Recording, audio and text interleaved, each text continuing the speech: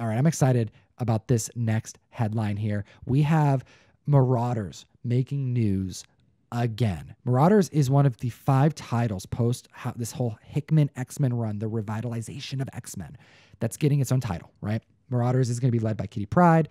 And you know what? If you don't know about this comic book, just Google it. The summary of what's going on here is super exciting. That's not what this part of the show is about. We are talking about Kitty Pryde as a character. We have a article on comicbook.com that says Marvel's Marauders proves why Kitty Pryde is one of the X-Men's most powerful fighters. And I cannot agree more. I'm a huge Kitty Pryde fan. I think she's been underrated for a long time.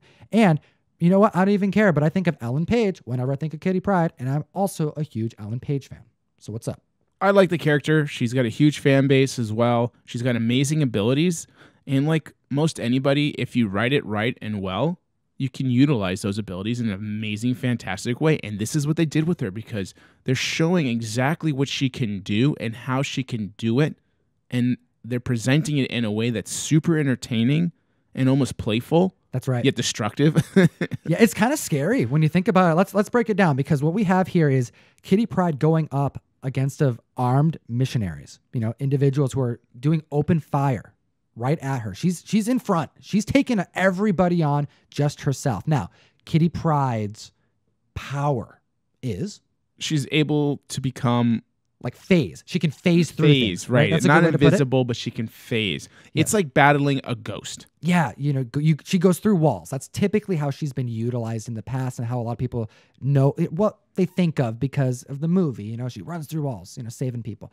Well, here we see why she is a dangerous fighter, because walking up to gunfire, those bullets are going to go right through you. And that's what happens here. We start off this page with her just having literal bullets just fly through her as if she was, Wolverine, and didn't care about it. So like you mentioned, she's phasing through these bullets as she's approaching the gunman, all right? She gives him this freaking roundhouse, grabs his gun, pistol whips him with his own freaking weapon, all right, and asks him, I'm sure you're using, basically rubber bullets, not real bullets on these civilians. Right? Let's find out, and turns the gun at his leg or knee. Dude, she caps his knee, and she's like, oh, guess not. Yeah, she pulls some kind of mobster move and shoots this guy's kneecap out. Kitty Pryde, open fire. Doesn't give a crap. She's going to mess you up. You don't want to mess with this mutant. And then she does something that's just incredible. She takes that gun. If you think bullets hurt, imagine what a gun would feel like. Describe this panel, Jeff. So she's not done. There are more to take out. So she has this gun in her arms, and she's just walking as these people are just firing through her, and she phases this rifle into 2 different people's legs. Their upper thigh. Yeah, right in their upper thigh. And then just let's go. Oh. So just to think about that for a second. Somebody basically takes their fist, phases it into your upper leg, and then unphases. And it's in there. It's like idea that Nightcrawler could get stuck in a wall, like a fear of him not being able to phase through all the way. Well, she just phased through and left a gun in your thigh, and it's just it's so destructive and grotesque. And she's just like, "Yep, that's don't mess with me." But she's not done yet, because now she looks out into the distance and she sees a tank. These are a bunch of pages that they've released. I'm excited. These are technically spoilers. We probably should have mentioned that early on, but if you haven't figured that out by now, these are all spoilers. She's standing in front of a tank, and then she phases into the tank, drops the grenade, and then phases out. She's so dope, dude. She is dope. And it's not like she just has this grenade on her. I mean, this tank's rolling at her, and it phases her.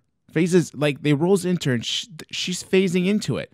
And there's a guy operating this tank. Oh, she's not going to use her own grenade. No. She doesn't have live ammunition. I don't need it.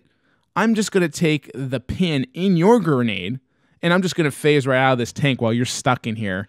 And she's counting down. She goes 3, 2. She's outside now, 1. And the guy's still in the tank, and then goes off.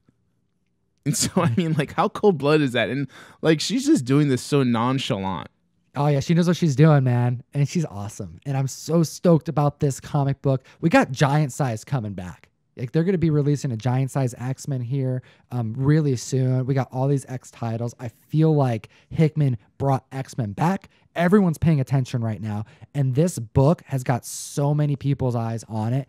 And I think Kitty Pryde's a big part of it. So this was a good move on Marvel to showcase some of her just awesome abilities and just how powerful of a just mutant she is, especially to those who are like, oh, Kitty Pryde's leading this and this is going to be like the main, like one of the main pushes for this series. Well, yeah, she just got my vote. She definitely turned it up a notch of just the coolness factor and just displaying exactly what she can do. And really, with Hickman's new, I don't know, world or of what he's building with X-Men, every book has the potential to be a hot book because anybody can come back to life now. That's right. So you're going to see faces you probably haven't seen in a long time. Omega level mutants are being resurrected. This is a great reason to have that key collector app. And I'm not just saying that because it's somehow related to the show. It really is a good way to stay notified, especially if you're not buying every title every Wednesday. That's right. Keeps you up on like the larger aspect of like what's happening in comics. There's a lot of comic books. And if you use the code TOM101,